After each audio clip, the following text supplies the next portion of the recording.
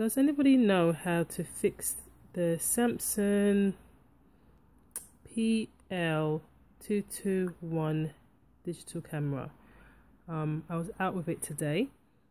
My daughter just dropped it on the floor. I've done everything. I followed a video on YouTube, and let me just take it off the charge. I followed a video on YouTube, and it's saying to clean the lens, which I've done, and take the battery in and out, which I have, but it's not working. This is the message that comes up on the screen. The zoom did not operate normally. Insert the battery again and turn the camera on. If the camera does not operate normally, do not put excessive pressure on it and contact the service center. I've done that. I press on and off. I trying to press take a picture and use the zoom, and it's still stuck.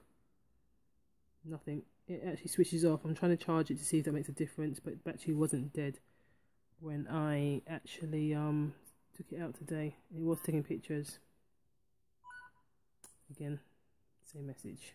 So anybody has any help in regards to how to fix this Samsung PL221, I'll be very grateful.